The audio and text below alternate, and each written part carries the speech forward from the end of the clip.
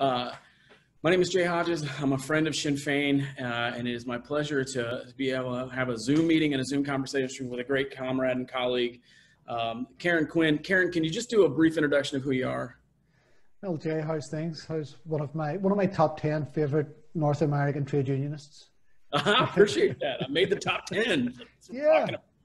Okay, you just shaved in, but you're there anyway.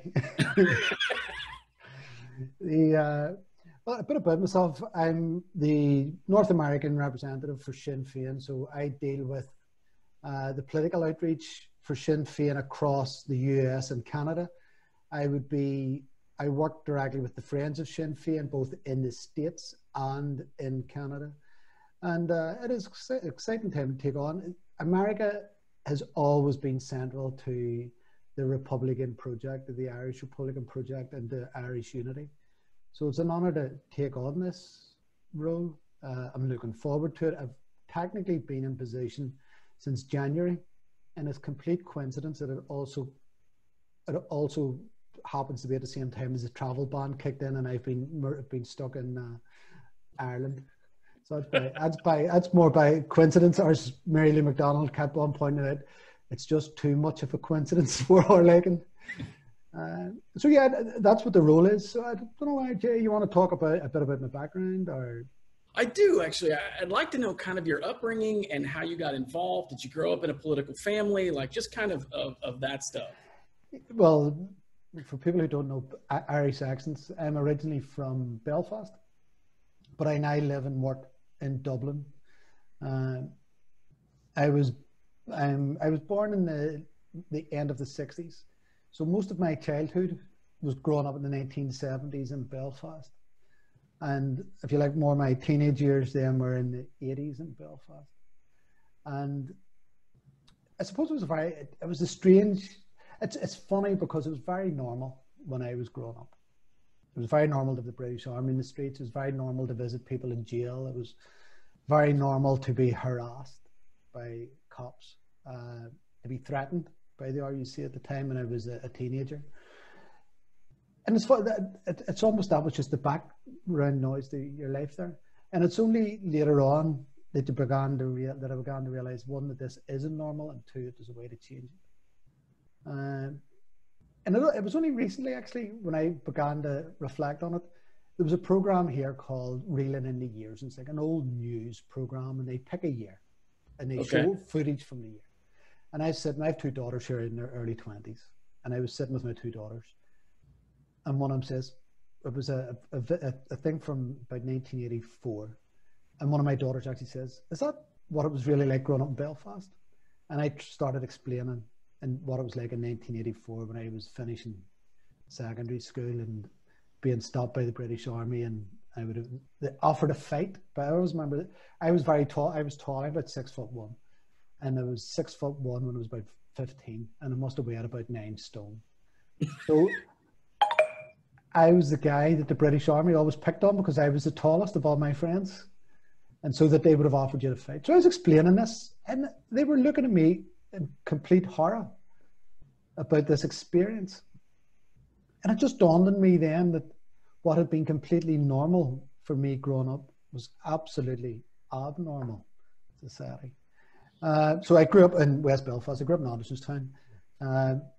My family history, I have a very marked family history of a long list from my great-grandfather was an Irish volunteer who ended up fighting for the British Army in the First World War as a Redmanite.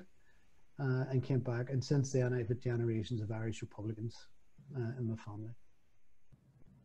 Okay, outstanding. Now, you've worked for Sinn Féin though for years. Like your career has been with Sinn Féin.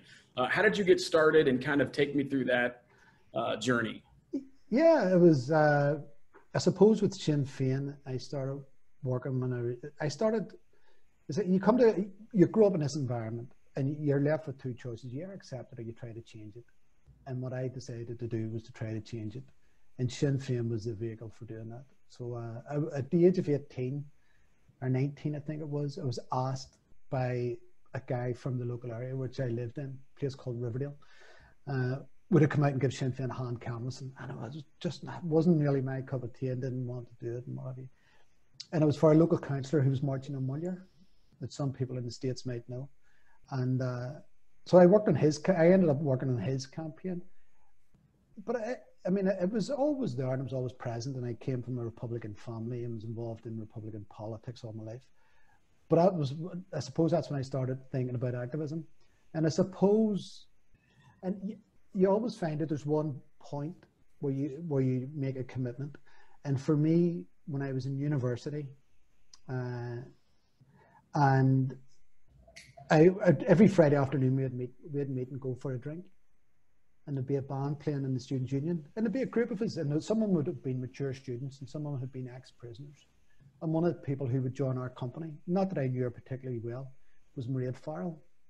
But she would just be on the company, you know, like the extended company and a bit of crack. And then Mairead Farrell was killed by the British Army in Gibraltar. Yeah. And a couple of things happened. One was Queen's University decided that they weren't going to recognize her as a student. So like there's if a student dies on campus, who's on the campus, they put a wee card on the front door.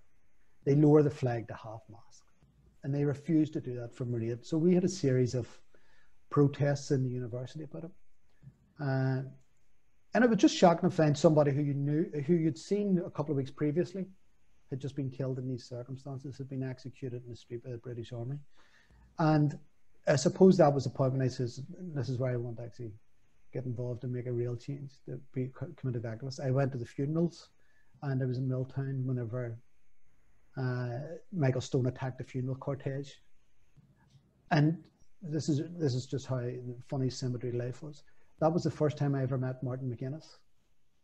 And what happened was a guy had been shot close by us, and Martin got us to organize to clear the way to get a car down to try to pick up this guy who'd been injured, to bring him to hospital.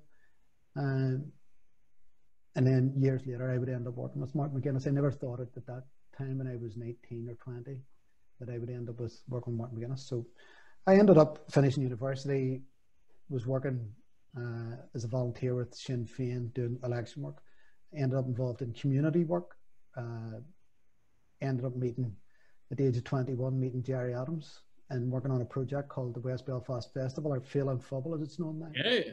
Yeah, so I worked with Gerry and a very small team of us who ran it at the beginning of that, and there was very little, there was absolutely no resources, and in fact it was politically vetted, so we had to beg, borrow and steal. So I was the chairperson of the festival for about 10 years. I was working in community organisations, doing community empowerment work, community organising, political work for Sinn Féin. And then in 1998, Gerry Adams asked me to come and work with him, and immediately in the aftermath of signing the Good Friday Agreement. And from then I've worked with Sinn Féin ever since 1998 in a series of different roles. And so you're just in a career standpoint, you have been with Martin McGuinness, you've been with Gerry Adams, like you've kind of been all around all that stuff. In your new role, you take over for a living legend, if you will, a very prominent member of the Irish community, Rita O'Hare. What has it been like taking over for Rita, and just kind of how did that take place? Like, how did you guys work all that out and make that transition? Well, I've had a number of jobs within Sinn Féin and braces in Sinn Féin. I worked with Gerry Adams at the beginning. I worked with Gerry for a large number of years. I went to Dublin in mid-2000s and was involved in a reorganisation project. I was the last really the Assistant General Secretary of Sinn Féin for a couple of years. Moved back to Belfast and worked with Martin McGuinness as a special advisor. And again, it's funny that I never thought when I was in this Milltown cemetery that I would end up working with Martin McGuinness as a special advisor. And I always remember going in to meet Martin to work with him, as I knew him. I'd met with him before and worked with him, but when I went in to work as a special advisor, he laughed and he says, stick with me and I'll take you places. And little did I know I was basically signing away, I think about 3.5 years of my life to be with Martin. And we did go to places. So we traveled to the States extensively and met with President Obama. I just missed meeting President Bush, met with him, and visited the White House on numerous occasions.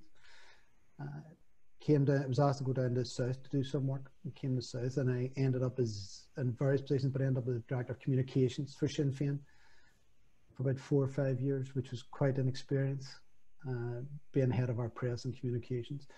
And then when Mary Lou was taken over as president, she asked me to help set up the organisation around her, which I did do.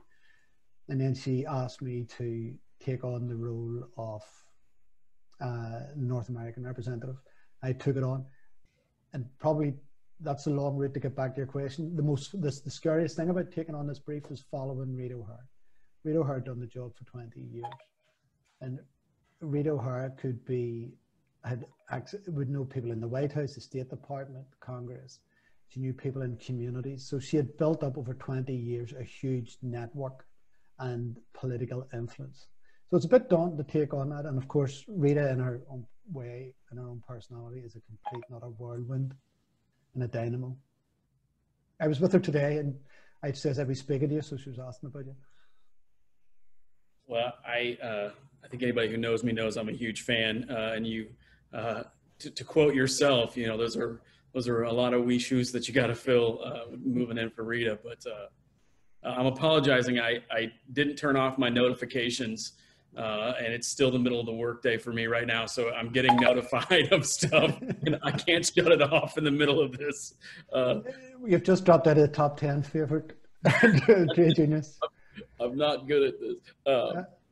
So we're gonna have to do this the hard way, and I apologize.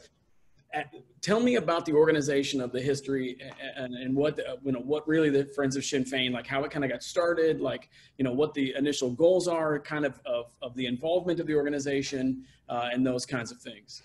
Well, not want to go back into like a history lesson, but the involvement of Republicans and Irish Republicans in Irish America have been central. You go back 150 years ago, after the Young Irelanders Revolution, Rising, the people who ended up in the States, like of John Devoy, who ended up setting up the Fenians and the Clan, and they were central to the Easter Rising, and they were centered the politics around the Easter Rising. And that's the reason why it says in the proclamation about our exiled children in America. That's how crucial they were. They were part of the Rising, even at the other side of the Atlantic. So Irish American America has been hugely important for Irish republicanism and for the struggle for unity. And bring that forward, where it's the hunger strikes, where it's the NORAD, where it's the groups like the Red Branch out in San Francisco. There was always been an interest there in promoting Irish unity and the cause of Ireland and Irish interests. And I suppose that in the most modern form of it, in 1994, a group of Irish Americans came together and they lobbied for a number of things. One of them was a visa for Gerry Adams. Within a couple of months of getting that visa, the peace process took off, and the IRA ceasefire took in. They also they advocated for a special envoy, and George Mitchell landed, and we had the Good Friday Agreement. Now, in between that, 1994 and 1998, Friends of Sinn Féin was set up, and was set up with people like Larry Downs and Sean Downs, with Jerry Keogh, Faye Devlin, and it was with explicit role to promote Irish unity and to promote the cause of peace and promote Sinn Féin. So it's been going now for 25 years, just over 25 years, and it has remained. It's a vehicle for supporting Sinn Féin and the party at home, but it's also very much a vehicle for supporting the cause of Irish unity in the States. So Irish America is hugely important for Republicans. Irish America sometimes, I think, forgets the power that it has had, and it's the history that it's had. And again, there wouldn't have been a Rising without Irish America. There would not have been a Good Friday Agreement without Irish America. And I think that brings us on to the next bit about what the future holds. We can secure Irish unity, and Irish America needs to be part of that debate and discussion. We can finish the journey together. Now, what's the best way for Irish Americans to get involved, to stay informed, to take a part in that role? Well, part of the work I've been doing since coming on board, and it's been forced as well by COVID, and that is to try to enhance the Friends of Sinn Féin networks with social media and our Facebook, our Twitter accounts. We've set up a YouTube channel. We produce weekly newsletters. So the key bit is to get informed and to follow the social media platforms, to sign up for our newsletter. And all of those can be got from www.Friends of Sinn Féin, and at Facebook it's Friends of Sinn Féin USA. So that's the key bit, but I think it's interesting all the discussions are. And it's almost like anything that we need to constantly renew, whether it's Sinn Féin and republicanism in Ireland, we'll constantly renew. We need to constantly renew, and particularly in the States. So there's very practical steps. One is be informed and begin the debate about the opportunity that's in front of us. I mean, I listed from the Fenians right through to today, and people who, like when I was in the States before Christmas, I had the pleasure of meeting a couple of people, and there's people whose grandparents and parents had been in jail in the States for Irish republicanism. And that network of that intergenerational love of Ireland, commitment to Irish unity is still there.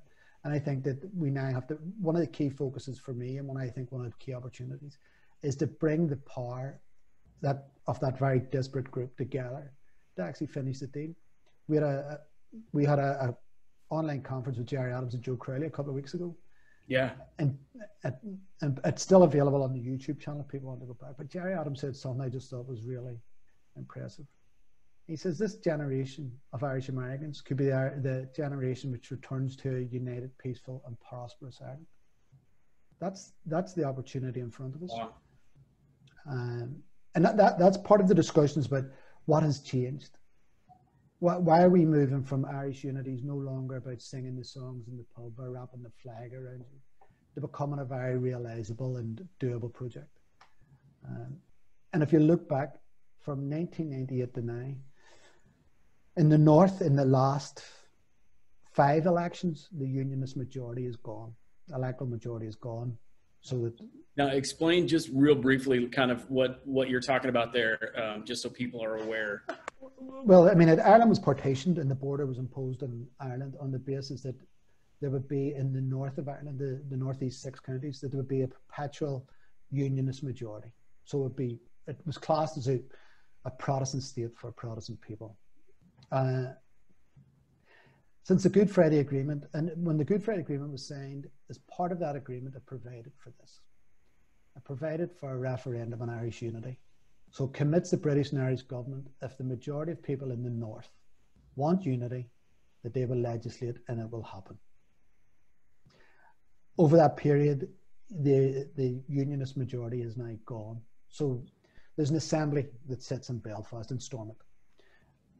Since the foundation of the state, that always had a unionist majority. That's no longer the case. In Westminster, there was always a majority of MPs who returned from the North would have been unionist. That is no longer the case. John Finucane won this seat in North Belfast for Sinn Féin. That seat was the seat of Edward Carson, who was the father of modern unionism. That had been a unionist seat since the foundation of the state. That is now gone.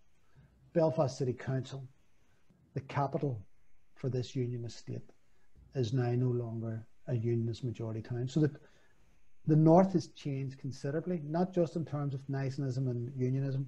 It's a lot more progressive. There's a bigger grey area between the communities opening up. And I suppose the big thing in terms of the North is that no one can say that the people in the North now consent to the continued union. The Good Friday Agreement says it's a very simple democratic way to resolve this. Let the people have their say.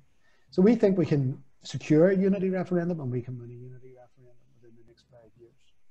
And that would be the transition to a united Ireland.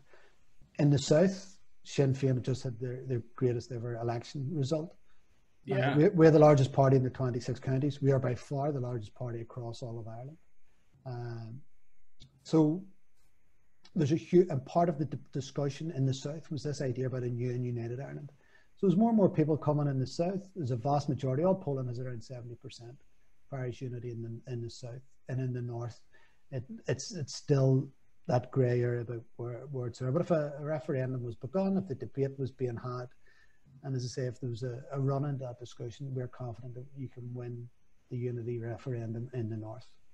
And that's the challenge. The challenge is for Irish America to get on board, to help secure a unity referendum, and to help us win a unity referendum. And then, Jay, you can come back to United and Prosperous Ireland the way Jared Adams said. I'm dying to get back across the pond. Now, I like the social media stuff. I actually follow several different profile accounts and whatnot for Sinn Féin in particular, and also just individual people. Like there are specific Friends of Sinn Féin accounts for Twitter and for Facebook and for those kinds of things. So where can people go to get locked into that stuff?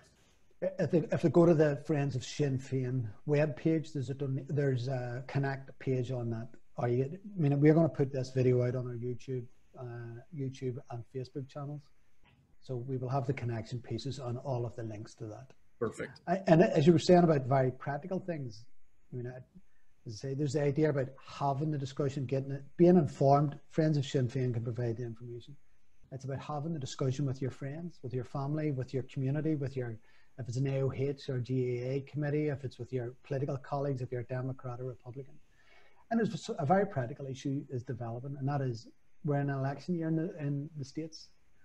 People are running for Congress. There's the Friends of Ireland group in Capitol Hill has been hugely important for safeguarding our peace agreements and dealing with progress and dealing with issues like Brexit. So we would encourage people to contact their congressional candidates and ask them, will you join the Friends of Ireland group in Capitol Hill? It's a very easy ask. It's a very easy group to get involved. And it's a nonpartisan group. It's not a link to any particular party. It's just a group.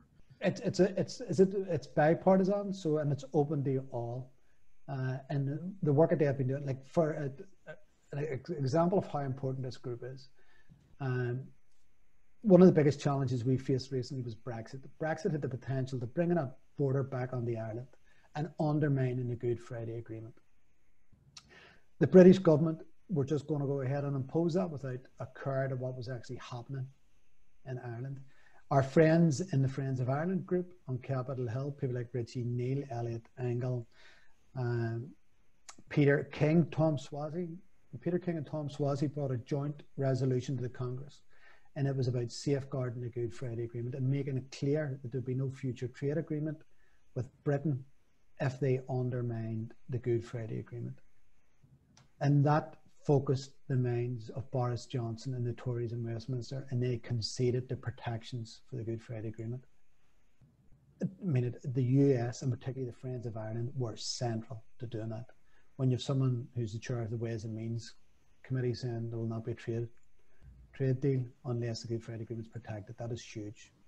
And having people here in the States contact the local candidates and saying, if you go into Congress, will you join this organization? It's a very simple thing. It's a very brief thing, but it actually has huge impacts down the road for making sure that unification votes happen and those kinds of things are safeguarded. Yeah, and it's crucial in the first instance to protecting the progress we have had. So the Friends of Ireland group have been central to protecting the Good Friday Agreement against challenges such as Brexit. But the unity referendum is as much part of the Good Friday Agreement as human rights, as the institutions in the North, as power sharing and equality. And so part of that is we want to see the full implementation of the Good Friday Agreement, and that means allowing the people to have their say on the future. A very simple ask. But keep it that, and one of the key blocks, and that will be the Friends of Ireland group. Now, my last question for you is, what is the one recommendation you would make to comrades here in the States? Either it's a misconception or something that you would recommend that they take part in or learn. I ask this all the time of people, and I've had people tell me everything from, you need to actually learn Irish, learn the Irish language, or read, these books or whatnot. What's your one recommendation for people here in the States? Well, Well, I always think you learn from your own experiences. So I think, first of all, if people have, you normally find people have an interest in Ireland because of their Irish-American connections. And I'd advise people to go back and look at that, to go back and look at where they're from, and go back and look at how they've ended up, why their people ended up in the States. The people ended up in the States because of issues like forced immigration, of oppression. And I think it's that love of Ireland that we see manifested across the States, where it's in Irish culture, where it's in Irish music, where it's in issues like the AOH. Is it that you can actually take that history and you can actually carve a new future? You could be the generation, or we could be the generation that actually unites this country, that gets rid of the border, that has a free and independent Ireland. So the first piece for me is, anybody's interest is look around, look at your background, look at your history. And if you want to know more about Ireland, follow the Friends of Sinn Féin Facebook, sign up their newsletter. So become aware, talk to your friends and family about it, and then hopefully become an activist. And there's very easy asks, such as asking your Congress member, will they join the Friends of Ireland group? And just to stay engaged. This isn't something that's going to be resolved today and tomorrow. We have laid out, we believe that it can be done within the next 5 years. We've been at it for over 800. So we have time to get this, we have time to strategize and get this right. But we need to build the massive support. And the one thing about Irish unity is this, that is striking in Irish America, it is the one thing that unites everybody. It's all of the disparate elements of Irish America want to see Irish unity. And we're saying, here's how you can play your part in delivering it. That's wonderful, man. Well, I thank you for your time today. I've had a lot of fun. We talk all the time, but actually getting to hear kind of your story and those kinds of things are actually really beneficial to me. I enjoy that stuff. So yeah, it was a bit hairy, but you've now moved into the top 7. Back on top, man. That's all I need. All right, Jay. Yeah. Have a good night, man.